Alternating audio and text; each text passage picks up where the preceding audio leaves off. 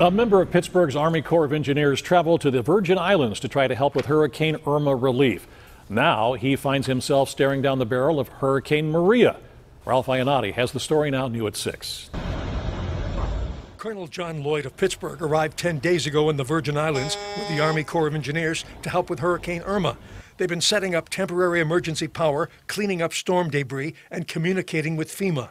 He spoke with us today on FaceTime and says it's like a small nuclear bomb exploded. But if you can imagine in your neighborhoods, every power line being down, all the roofs being ripped off, and debris everywhere, that's kind of what it would look like. But now, Hurricane Maria is on the way.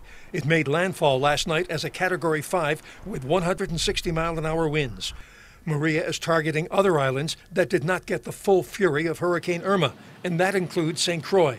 The storm is expected to hit later tonight, and Colonel Lloyd and other members of the Corps find themselves in the direct path. We are going to work with the hotel staff and probably move to the basement in their laundry facility that we've assessed structurally to be the safest place for us to ride out the storm until the end. He fears the 18 to 24 inches of rain that's expected will cause widespread flooding, and says they'll have a logistical challenge moving aid around with another island ravaged by a hurricane. But he's impressed with the island people. One thing I will tell you that I find absolutely remarkable of the people of the Virgin Islands is how resilient they are through these storms.